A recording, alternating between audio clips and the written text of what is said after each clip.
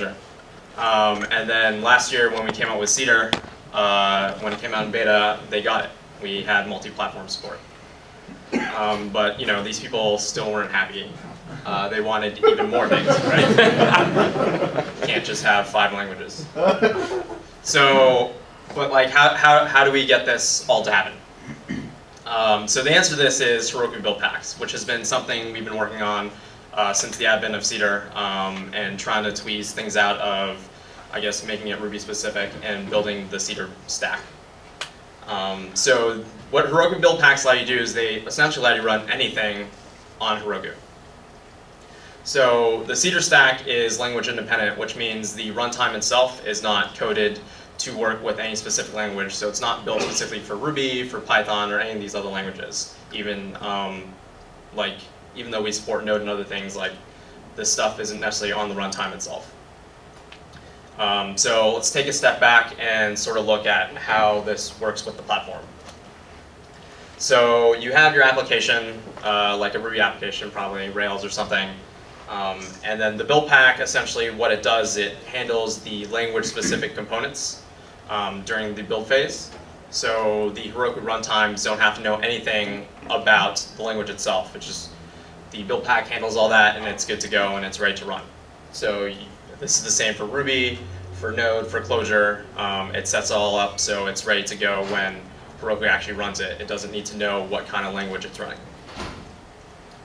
So let's take a quick sort of look at how we push a sample Rails app onto Heroku and sort of what Heroku does here with the build pack itself.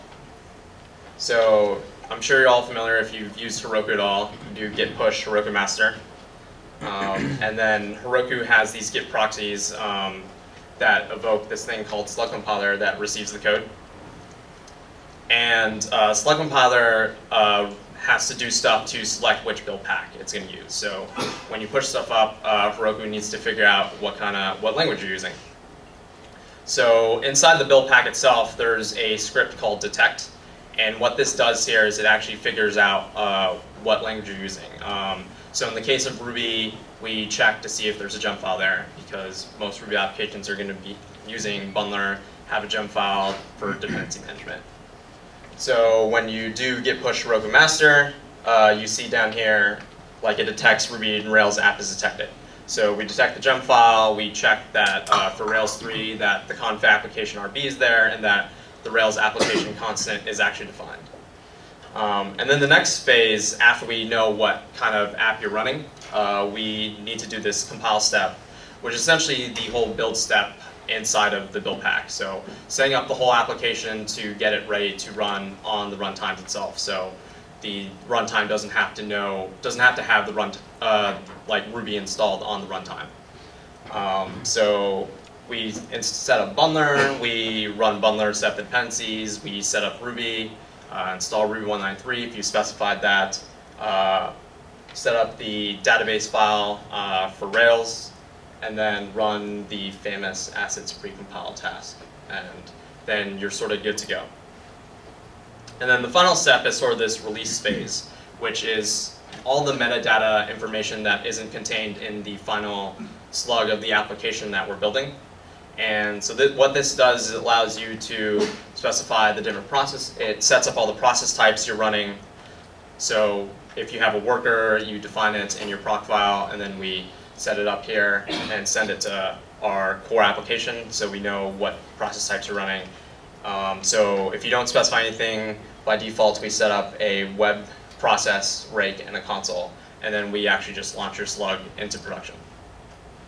And so after all that, you're sort of just done. Your app's up and running, and you're good to go. But I talked about how this is Heroku for everything, and just pushing Rails apps is sort of boring. So how do we run something else? So Keith Rarick at Heroku built a Go language pack that is similar to the Ruby one, but sets everything up for Go. So when you run Heroku create, there's this build pack flag, and you can specify any Git repo as a GitHub URL or as a URL and pass that in. And as long as you have those detect, compile, and release scripts, it'll be good to go. So after that, we get a URL from Heroku, and then you can check the configuration variable and see that this build pack URL configuration is set, which should be the URL that you set before. And so finally, you do a push, and then you see this line that we fetch this custom build pack. And if it successfully fetches it, then it says done, and it goes through the normal push process that we saw before that's specific to that build pack itself. So now that you know how to set all different build packs and use them, where do we find build packs that already exist? So on Dev Center, Heroku supports these build packs officially. So these are the ones that get set up normally when you just git push Heroku master. These are the build packs that we go through. So there's Ruby, Node, Clojure, Python, Java, and then a bunch of other Java-related ones. So the main Java one uses Maven, and then there's Gradle, Grail, Scala, and Play as well. But the really interesting stuff is that since we've been working with build packs and have been seeding it out to the community, a ton of other people have created their own custom build packs to add support for other things. Like Go earlier, one of my coworkers created an Emacs build pack. This page is actually pretty long, so if you search for this on Dev Center, I don't know how many there are there, but there's 40 or 50, I think. So there's a pretty long list of stuff that people have made. And if you can't find what you're looking for, you can make your own build pack. And so you're sort of wondering what would I do? So the obvious thing is add support for extra languages. So someone created a Go build pack. Someone had one added mono support for running .NET stuff. Or something you might want to do is if Heroku doesn't have a custom binary that you want to use, you can, instead of vendoring it into your app itself and sort of bloating the Git repo, you can put this into a build pack. And so have the build pack vendor that binary into the slug every time. And so it doesn't really mess with your code, so you can keep your code clean. Another kind of example would be, I'm sure a lot of you have looked at Jekyll that was done by GitHub. So it's just a static blog that has markdown and stuff. And potentially you'd want to build static assets for that on deploy and not check those in to have them deployed by Heroku. So you can modify the build process to have that generate those static files during the build process and then insert them into the slug so you don't have to keep track of that, worrying about caching and sort of dealing with all that stuff. And then you can sort of just go crazy and build really fun things. So when we first started building build packs, Craig Kirstein's, one of my coworkers, came up with this really awesome idea. He said, why don't we build a build pack that runs NES ROMs, right? Let's run NES ROMs on Heroku. So if you go to jsnes.herokuapp.com, you can actually play Teenage Mutant Ninja Turtles, the first one from Nintendo. And what this does is essentially you just have an empty repo. You put in an NES ROM, you specify the build pack, the custom build pack for this, and then you push it up to Heroku, and you get a Heroku app that plays that Nintendo ROM. So you can really do a lot of pretty neat stuff with build packs, so they don't have to all be serious in business. So now that you've seen what you can do with them, some ideas, maybe you're thinking of how do I build a build pack for myself, right? So the easiest thing is to fork an existing one. So all of our build packs that we've built are open source under the Heroku repo. You can search for Heroku-buildpack- whatever the build pack. So for Ruby, it's -Ruby.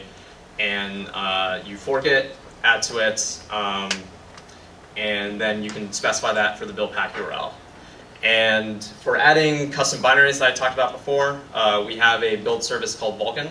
So there's this gem called Vulkan that you can use, and essentially it creates a Heroku app, and then you pass it uploads the source of the binary you're trying to build, and you pass the build command you want to use, and then it builds it against Heroku on the Heroku app, and then you download the tar, and you can set that up and put that into your build pack. And then another thing that we've been working on is sort of improving the development process locally. So we've been working on this service called Anvil, and it allows you to run the build packs without having to push every time to Heroku. So you don't have to keep doing like empty commits and pushing it to Heroku to test certain changes. So you can use something like Anvil, and if you Google for Heroku Anvil, you'll find it on GitHub. So sort of in short summary, Buildpacks are pretty flexible, transparent, customizable. They allow you to run pretty much anything on Heroku that you can think of. You just have to get it to work, and you should go out and make your own. Any questions? Just one. Yep. So you guys have Teenage Mutant Ninja Turtles. You guys have Contra? I have not put up Contra, but I mean, you could totally, if you have a legit version of Contra and you put it in a...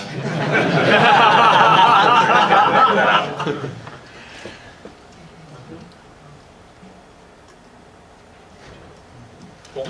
Thanks.